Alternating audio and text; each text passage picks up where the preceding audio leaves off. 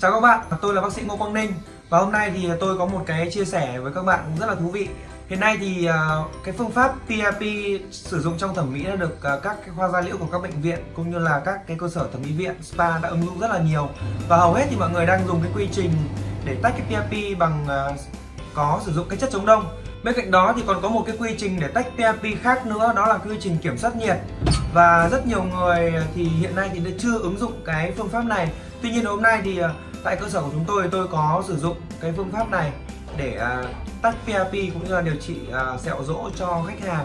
Thì hôm nay tôi sẽ quay lại cái quy trình mà tôi làm từ đầu đến cuối để tách ra được một cái sản phẩm PRP kiểm soát nhiệt, cũng như là sẽ chia sẻ với các bạn về những cái lưu ý và những cái vấn đề đặc biệt trong cái quá trình mà chúng ta sử dụng cái quy trình này. Bước đầu tiên của quy trình, chúng ta cần chuẩn bị dụng cụ và làm lạnh buồng ly tâm trước khi lấy máu. Tiến hành ghi nhận ống nghiệm ly tâm lần 1 cho khách hàng và đặt trong buồng quay ly tâm. Đồng thời sẽ làm lạnh các dụng cụ lấy máu như bơm tiêm và đầu kim 20G. Cho tất cả ống nghiệm, bơm tiêm và đầu kim vào trong buồng quay, mỗi khách sẽ bao gồm 2 ống máu ly tâm, 1 bơm tiêm 20ml và 1 đầu kim 20G. Sau đó, các dụng cụ đã nằm trong buồng quay và đậy nắp lại và chỉnh các thông số của máy ly tâm, bao gồm số vòng quay lần 1, nhiệt độ buồng lạnh và thời gian quay lần 1. Chúng ta chỉnh số vòng quay lần 1 là 1550 vòng, hạ thấp nhiệt độ buồng lạnh về 0 độ C và cài đặt thời gian quay là 10 phút. Chú ý sau khi chỉnh các thông số xong, chúng ta bấm nút OK để làm lạnh, nhưng không được bấm nút Start. Trong khi chờ đợi máy hạ thấp nhiệt độ về 0 độ C, chúng ta chuẩn bị các ống nghiệm và dụng cụ cũng như ống quay đối trọng cho lần thứ hai, bao gồm mỗi khách sẽ chuẩn bị một ống 15ml để quay huyết tương lần thứ hai, 2 ống 15ml để đựng PPP và PRP và một ống nước muối sinh lý làm đối trọng cho quay lần thứ hai. Khi nhiệt độ buồng lạnh đã về 0 độ C, mới tiến hành lấy máu. Tiến hành mở nắp máy ly tâm, lấy bơm tiêm lấy máu và đầu kim ra khỏi buồng lạnh, sau đó nhanh chóng đậy nắp máy lại để nhiệt độ không bị tăng lên. Trước khi tiến hành lấy máu, chúng ta cần garo trước một thời gian để cho máu trong tĩnh mạch áp lực tăng lên sẽ giúp chúng ta lấy máu nhanh hơn và dễ dàng hơn.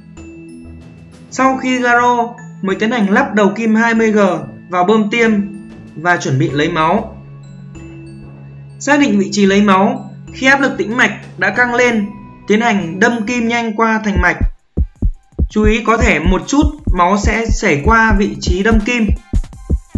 Máu sẽ tự động đẩy vào bơm tiêm và tay cầm piston sẽ tiến hành cầm cán và rút nhẹ nhàng.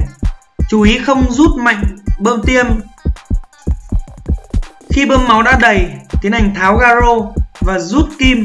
Sau đó thì nhanh chóng chuyển máu từ bơm tiêm vào ống ly tâm lạnh đã nằm trong buồng quay ly tâm. Tiến hành mở nắp máy ly tâm, lấy ra ngoài và đóng nắp máy lại ngay để nhiệt độ không bị tăng lên. Tiến hành tháo đầu kim khỏi bơm máu, nhẹ nhàng xả từ từ máu vào 2 ống nghiệm, sao cho thể tích bằng nhau. Chú ý thao tác nhanh, đều và dứt khoát, đảm bảo cho thể tích 2 ống nghiệm máu bằng nhau. Sau khi 2 ống nghiệm máu đã đầy và bằng nhau, chúng ta đặt vào buồng lạnh, đặt đối xứng qua trục cây và đóng nắp máy ly tâm lại. Tiến hành chỉnh các thông số và chuẩn bị cho quay lần đầu tiên. Một số chú ý các bạn trong quá trình này. 1. Chuẩn bị bơm tiêm lấy máu và ống nghiệm thì cần phải được làm lạnh trước khi bắt đầu lấy máu. Cần hạ thấp nhiệt độ buồng lạnh về 0 độ C để đảm bảo dụng cụ. Và chú ý không được bấm nút Start sau khi chỉnh nhiệt độ cũng như các thông số.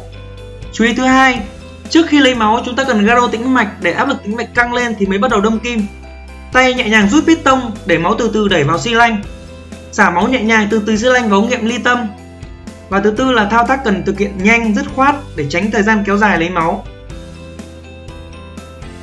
Video tiếp theo là quy trình tách PRP và ly tâm. Subscribe kênh để nhận được video tiếp theo sớm nhất nha. Cảm ơn các bạn.